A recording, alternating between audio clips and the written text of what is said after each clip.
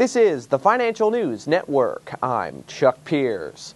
Virgin Media announced the repurchase of 225,000 shares of common stock on September 1st as a part of the company's capital return program previously announced on July 27th.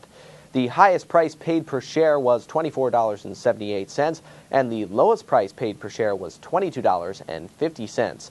The repurchased shares will be canceled as of September 1st after giving effect to the cancellation of these shares. The number of shares of common stock issued and outstanding would be over 309 million.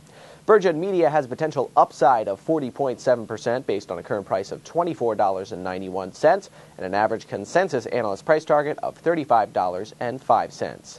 That's your latest news. I'm Chuck Pierce. Keep it right here to the Financial News Network, FNNO.com.